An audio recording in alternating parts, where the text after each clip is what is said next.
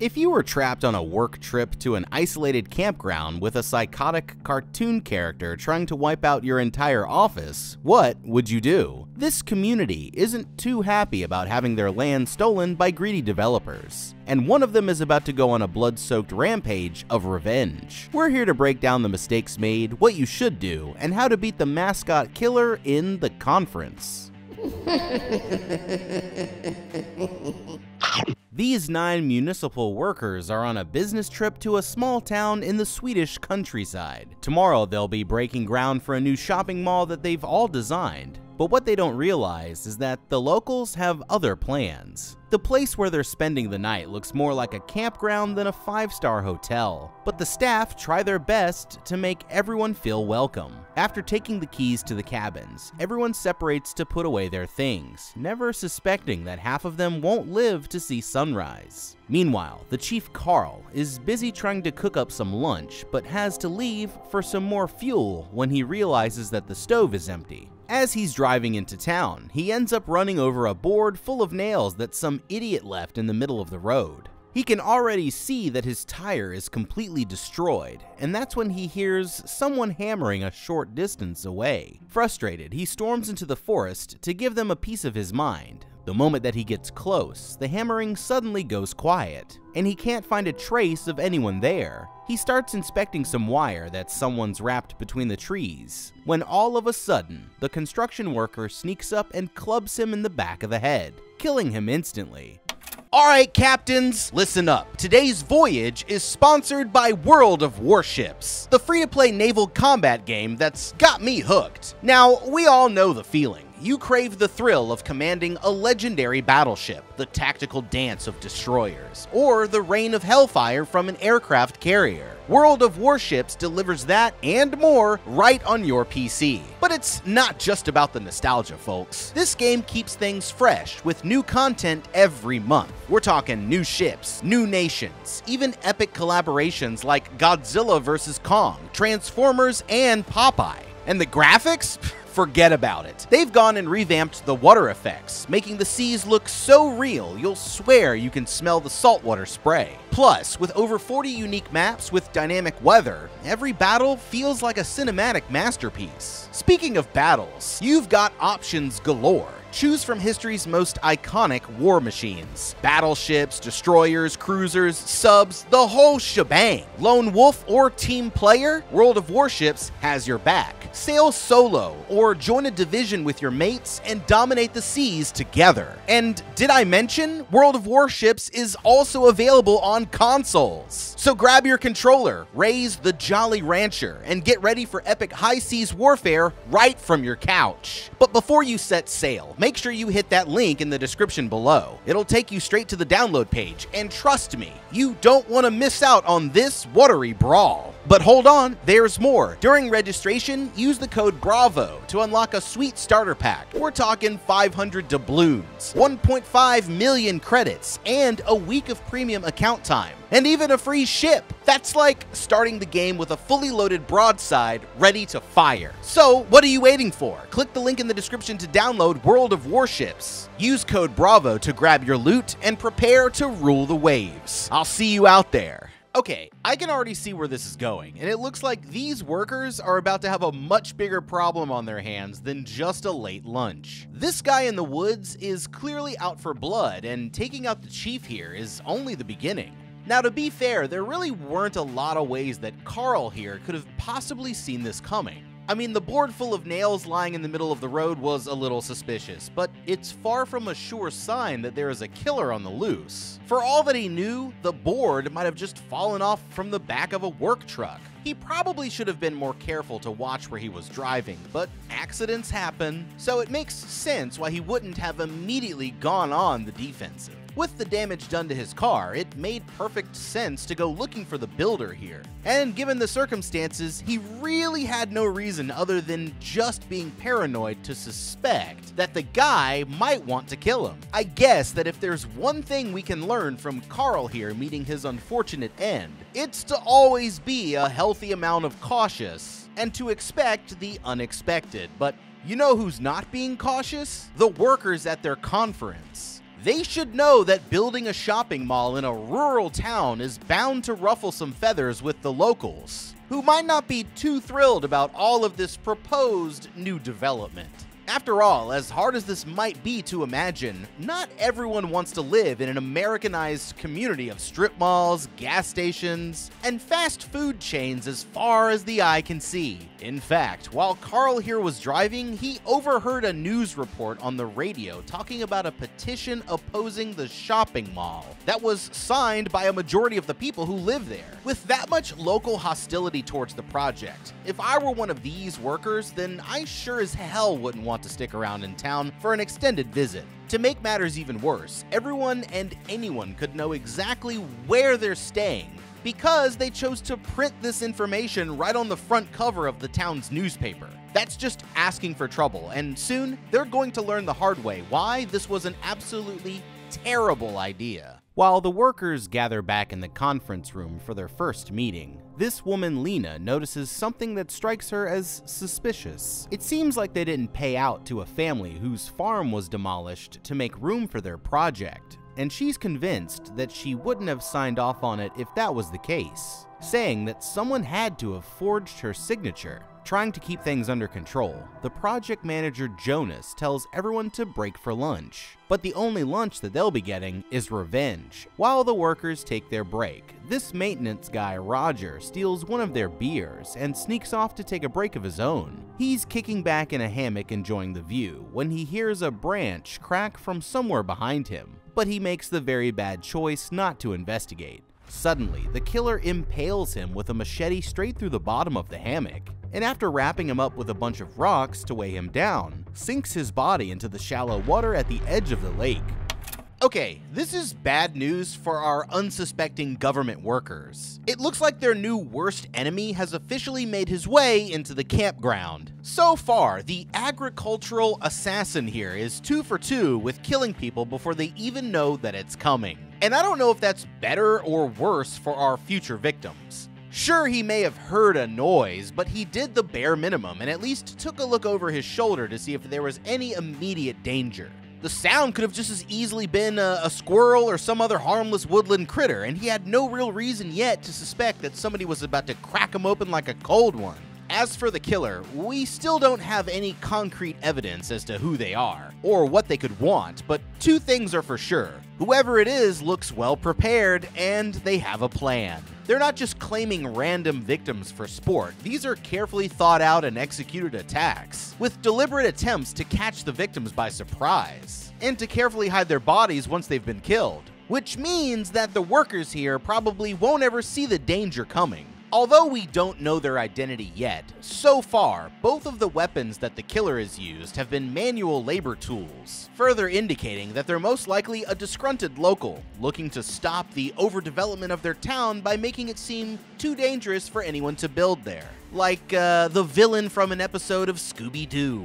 Now, the main thing that each of these 2 victims had in common was that they were far away from anyone else at the time that they were killed. This means that, at least for right now, sticking with their group is going to be what saves these workers' lives, even if they're still completely oblivious to the fact that their lives are in any danger at all. They need to be careful, even if they don't realize it yet, but they're never going to expect what happens next. Back at the lodge, Jonas shows up dressed as a cartoonish character named Sooty, who he's planning to introduce as the town's future mascot. As usual, no one besides his 2 lackeys, Angelica and Kaj, likes the idea, and he childishly storms out of the building, having no clue that Sooty here is about to go on a killing rampage. For now, it's time to start their team-building exercises. This lodge employee, Cleo, gathers the workers outside and starts by collecting their phones so that they won't be distracted, before telling them to head back to the cabins and change into more athletic clothing for the next event. Once everyone's properly geared up, Cleo leads them down to the edge of the lake for their first test. The workers are separated into 2 teams and challenged to quickly build a makeshift raft out of secondhand items. Although he doesn't do much himself, Jonas's team manages to secure the victory.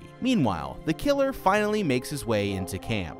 After taking the lockbox full of everyone's phones, he puts on the sooty mask for a little extra style, and now the real killing spree can officially begin. After a while, the lodge owner Jenny realizes that all of her employees are nowhere to be found. Confused, she goes searching for them all around the building, but when she makes her way down to the basement, she notices that the back door is swinging open, and someone has totally destroyed the Wi-Fi router. Just then, Sooty here emerges from the bathroom. Jenny ducks back into the kitchen and quickly flings a large knife into Sooty's eye. She puts up a good fight though, hitting the killer with anything that she can find as she desperately tries to escape, but it's no use. The moment that she turns to run, Sooty frisbee tosses a frying pan straight into the back of her head. With the woman down, he crouches over her body and finishes her off by bashing her several times in the head.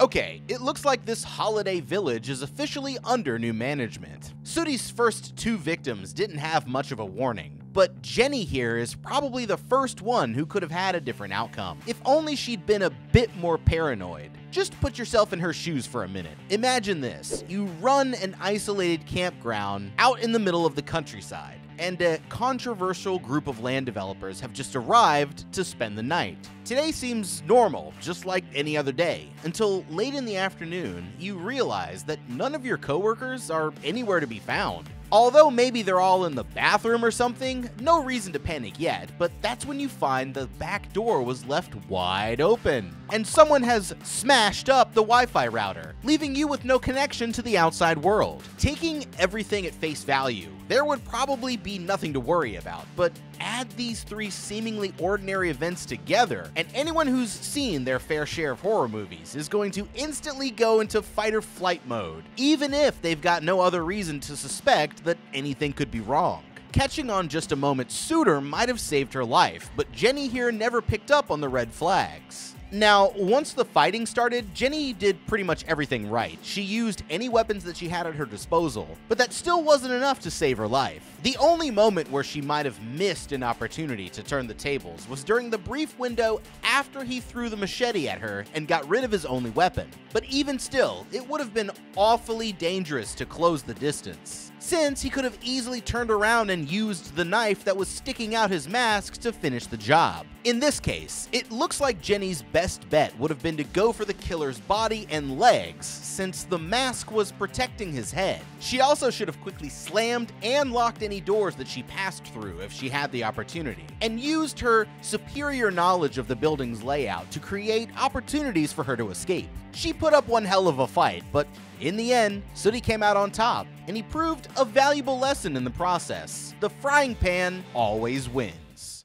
Back out in the woods, Lena decides to sneak away while her coworkers are all distracted and runs back to camp alone to find out for herself what Jonas is really hiding. She makes it back to the campground well before any of the others and sneaks into Jonas's cabin through the open window. After digging through his bag, she manages to find his laptop, and sure enough, his mailbox is full of exactly what she was looking for. It turns out that Jonas here had secretly gotten himself a job from a private investment firm and has been deliberately sabotaging the plans for the mall. Thinking fast, she downloads the evidence onto a thumb drive just as the rest of the group returns. Realizing that their phones are gone, Cleo quickly tries to play it off like this is still part of the team building challenges, before running back to the lodge in search of the other employees. There seems to be no trace of anyone around until she nearly slips in a puddle of blood on the kitchen floor. The trail leads Cleo to the freezer, and when she opens it, she finds Jenny's body hanging from a meat hook.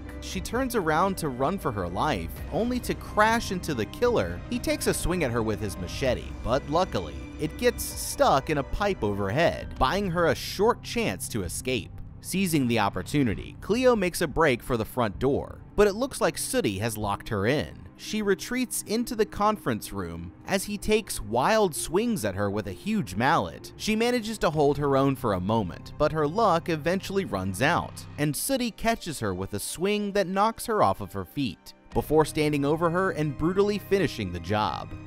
Okay, if before Jenny should have at least been a little suspicious, then Cleo here is the first person who should have really seen this coming. I mean, who finds a bloody trail like that and doesn't immediately think that their life could be in danger? A couple drops of blood here and there, I'd understand. This is a kitchen after all. But you don't have to be CSI Miami over here to see that this was clearly the type of trail that's made by somebody dragging a body. Best case scenario, she was about to run into a bear that was tweaking off of illegal substances. And worst case, you have a serial killer on the loose. Either way, if you see a blood trail like that, then it's time to grab a weapon before investigating. Like one of those knives that were hanging on the wall right behind her, or the torch lighter on the counter. Now with that being said, Cleo here actually put up a good fight, and with a few small changes to her strategy, she just might have survived. As soon as the fight started, she could have kicked Sooty here between the legs, quickly retreated back to the freezer, and held the door shut from the inside. The thick door would make it hard for him to break through. Unlike the others, she also still had her phone, which gives her a pretty big advantage. During the chase, Cleo had a small window of opportunity between Sooty getting his machete stuck in the pipe and before he got the mallet to fight back while he was unarmed. The door leading into the kitchen swings both directions, so after she ran out, she could have quickly turned around and plowed back through it, using the door to knock him off of his feet and then jump him with kitchen weapons while he's down.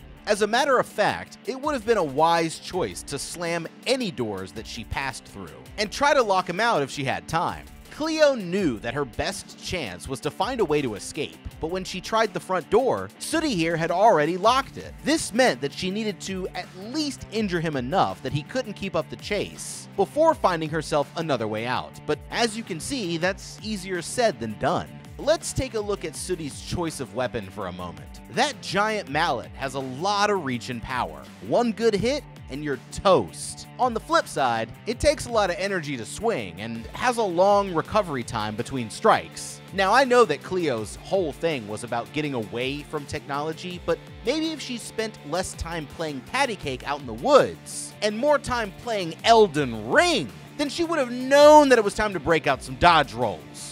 As soon as he took a swing, she could have moved in close and tried to shoulder him off balance. With any luck, she could have knocked him off of his feet and then gone for that submission, or at least bumped right past him and escaped out of the room. The worst part about all of this is that the bloodshed is going to be for nothing now that we know that the mall was never meant to be finished in the first place. But Sooty here doesn't care about office politics. He's on a mission for revenge. Oh, and it's just getting started. While everyone's busy partying in the hot tub, Lena shows up and gives her friends Amir and Nadja the signal that she wants to talk. Excusing themselves from the group, the three of them head back to her cabin where she brings them up to speed on Jonas and his people's secret backroom deals. Oh, they're furious, and as the others separate to get ready for dinner, Lena comes back to the hot tub and confronts him. At first, Jonas here tries to play dumb, but when Lena doubles down, he tells her that he'd rather discuss the matter in private, to which she agrees. In his cabin,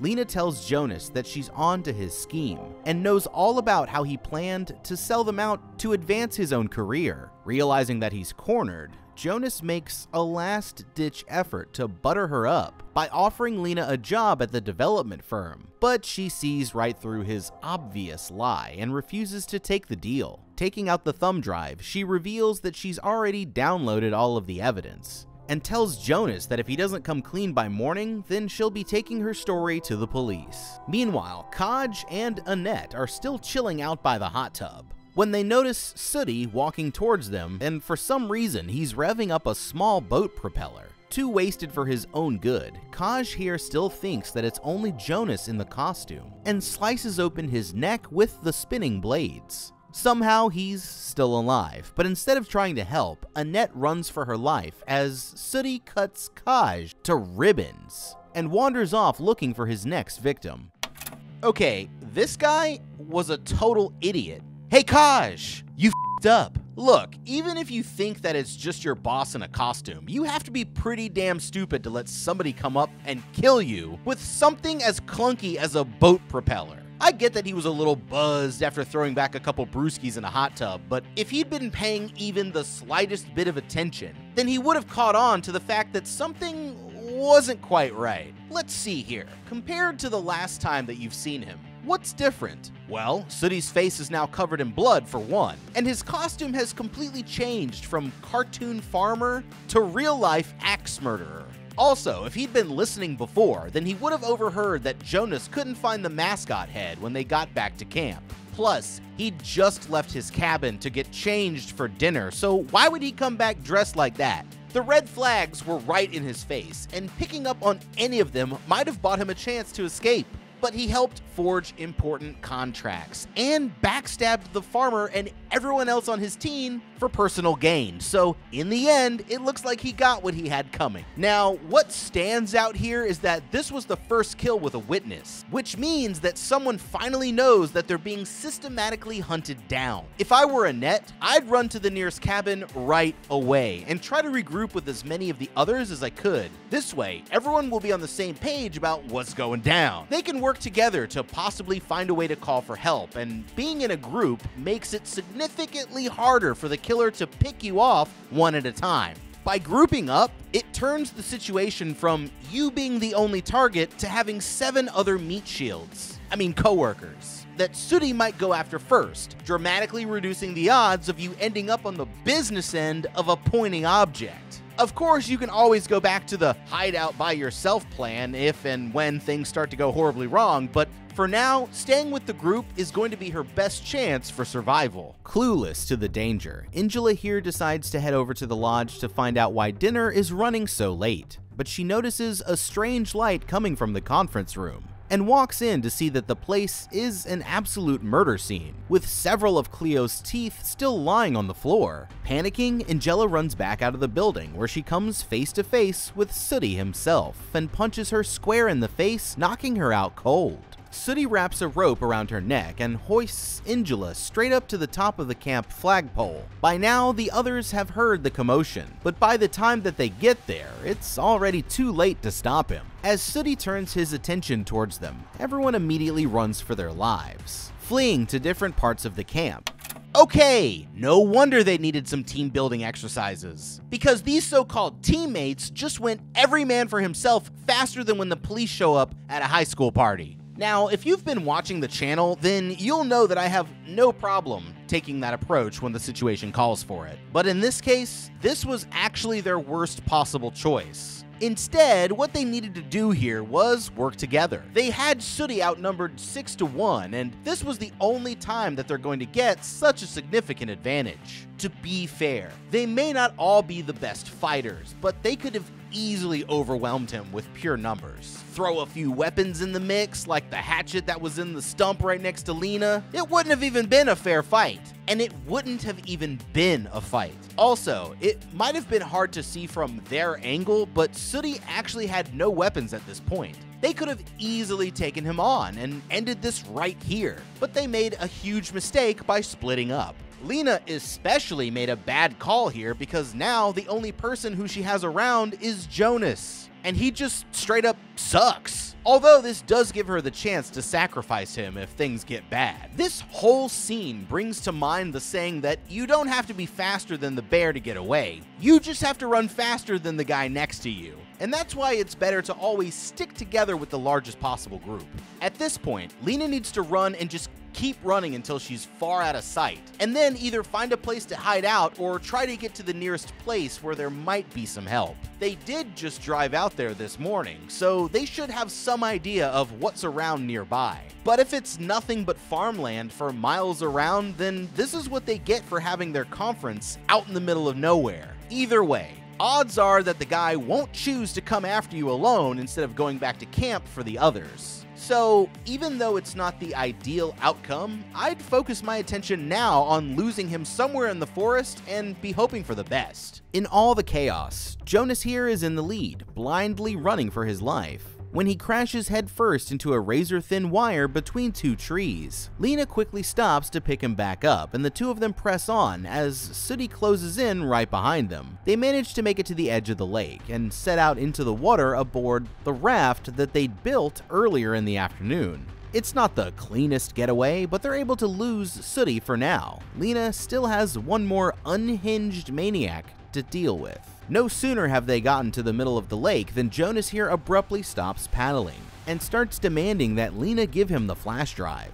She's in total disbelief, and with no other option, she reluctantly decides to hand it over. Just then, Jonas leans forward and kicks her overboard, forcing Lena to swim back to shore. Terrified and freezing, Lena starts to make her way back towards the camp. when out of the darkness, a hatchet comes flying at her through the air. It's Sooty, and as she runs for her life, she ends up falling right into a pit full of spikes where he's left the cook's dead body, and thinking quickly, decides to pull one out of the ground to use as a weapon. When Sooty leans over the edge of the pit, Lena jabs at him with the pointed stick, and buying herself a chance to climb back up to the surface. Moments later, she's taking cover behind a large rock when she notices a flashlight coming through the trees. It turns out that her friend Amir came looking for her, but he ends up getting tangled in a bunch of wires. Just as Sooty is about to find him, Lena grabs him from behind, quickly shutting off his light, and the two of them sneak away into the woods. Okay, Lena may have managed to get away, but she missed out on a lot of important opportunities here. First off, she obviously should have left Jonas for dead, because he definitely would have done the same thing to her. While Sooty was busy dealing with him, she could have paddled across the lake by herself and been halfway to safety by now. But instead, she circled back to help him and almost paid the ultimate price. Trusting Jonas on the raft was also a huge mistake. Lena should have seen that kick coming from a mile away, and tried to betray him first instead by faking him out when she was reaching for the hard drive, and then shoving him overboard into the lake. She even had a chance to take Sooty out while he was down after she climbed out of the pit. That could have been the moment to finish him off right there, but she made the terrible choice to run away instead. Now, Amir may have almost blown their cover, but his flashlight gives me an idea. Since it's also dark in the woods, they could use the light to lure the killer into a trap. Just set the light up somewhere as bait, and then ambush him when he comes to check it out. It's risky, but it might be their only chance to get the jump on him. And it's always better to fight on your own terms than to give him any more chances to catch you by surprise. Meanwhile, the others decide to barricade themselves in the main lodge. With no one coming to save them, they decide to arm themselves with any weapons that they can find. Once they're all ready for a fight, this old guy Torbjorn says that they need to come up with a plan. Nadja wants to make a break for Jonas's cabin to get the keys to their van, but the other two refuse to leave the safety of the lodge, forcing the woman to set off on her own. Fortunately, Nadja makes it to Jonas's cabin without any trouble. She's even able to find the keys to the van, but just when she does, Sooty crashes in through the window, grabbing the woman by her hair. Nadja reaches for a large pair of scissors and manages to cut herself free, but the victory is short-lived. An instant later, the killer circles around to the front door, but he accidentally knocks out the lights when he reaches back to take a swing. For a moment, Nadja and the killer battle it out in complete darkness. Suddenly, the fighting stops, and Nadja emerges as the winner, but Sooty chases after her. Nadja runs back to the lodge with the keys to the van, but unfortunately, Sooty is already one step ahead of her. While they watch through the window, he quickly sets fire to the van's gas tank, destroying the vehicle in a burst of flame, and taking away their only means of escape. And that's when they hear someone knocking at the back door. Terrified, the three of them go to check it out, ready to fight for their lives, but it turns out to only be Amir and Lena, while the killer retreats into the woods to patch himself up.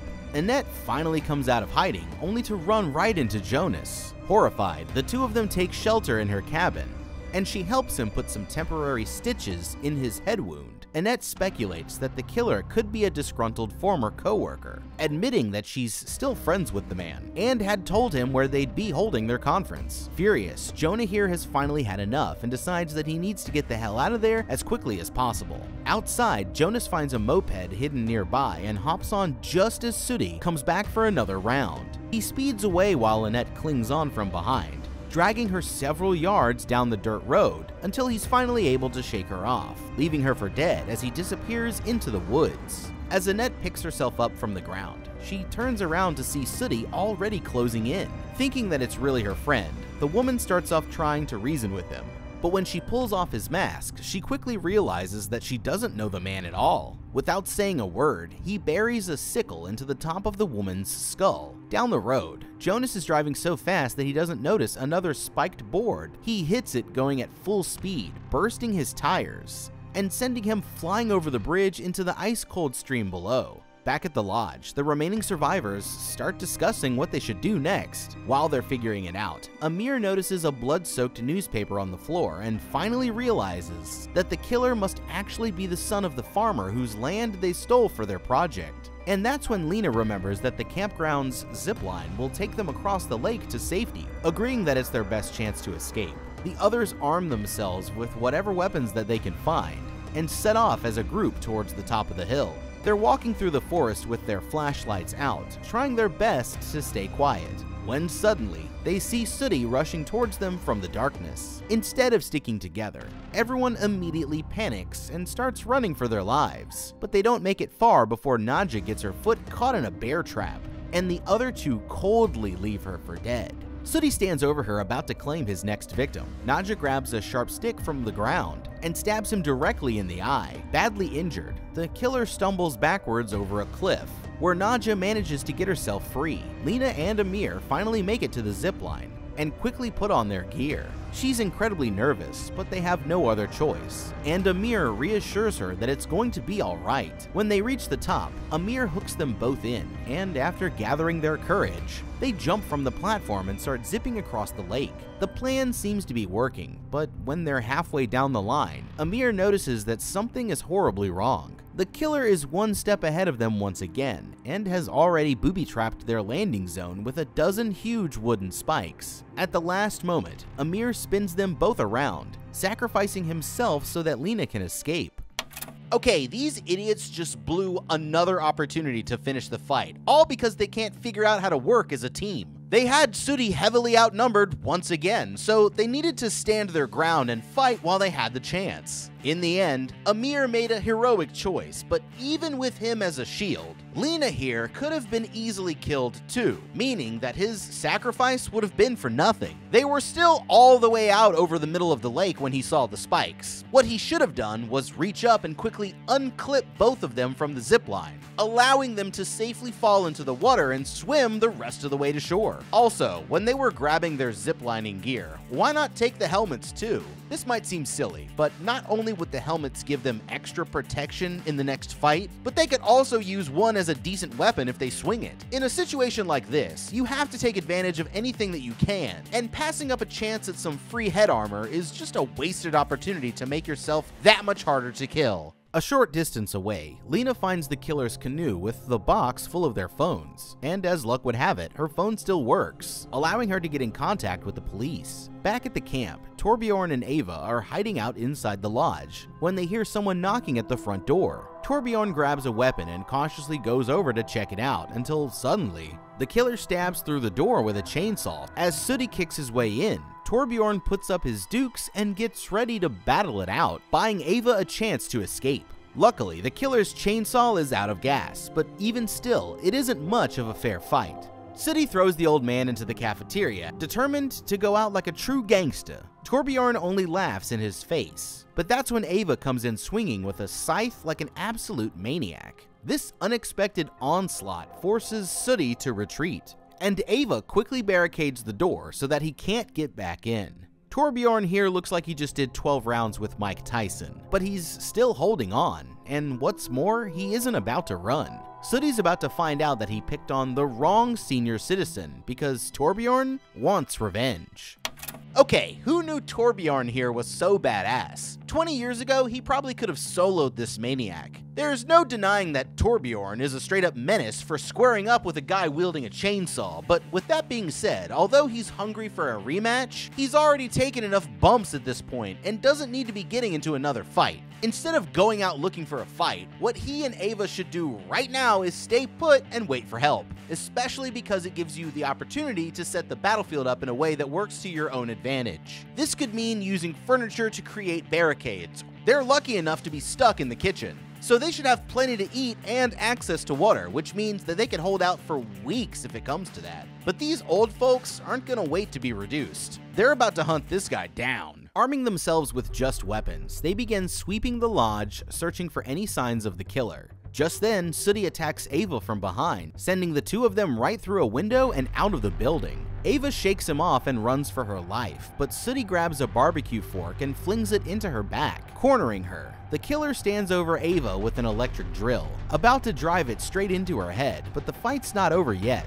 All of a sudden, Torbjorn unplugs the drill and ignites the man's head with a torchlighter, cackling with glee as he bursts into flames. Despite all of this damage, Sooty manages to put his head out in a nearby bucket of water and picks up a weather vane to finish the job. He stands over Torbjorn and Ava, about to deliver the killing blow, when, out of nowhere, Nadja rushes in from behind and slices his head clean off with a shovel. To their relief, Sooty is finally dead, but there's still one more psycho on the loose. Standing on the side of the river, Lena watches as the police speed by towards the camp. Suddenly, Jonas here comes sprinting out of the forest and tackles her straight into the water. It's an instant battle to the death, and for a moment, it looks like Jonas might have the upper hand. But Lena turns the tables with a few well-placed strikes, ending the fight by tearing off Jonas's scalp with her bare hands. As they're being loaded into ambulances, Lena and Nadja exchange quiet smiles. She's grateful just to be alive, but one thing's for sure. Next year, Lena's skipping the company retreat. But what would you do if you showed up to some weird-ass conference out in the middle of nowhere for a ridiculous subject anyway, and people around you just started to get killed? Would you wait around and try to figure out what was going on, or would you get the hell out of there? I think you know what I would do. But let us know down in the comments below what you would do. Thanks for watching. Leave a like and subscribe, and check out the How to Beat playlist for more videos just like this. Yeah, have a damn good day.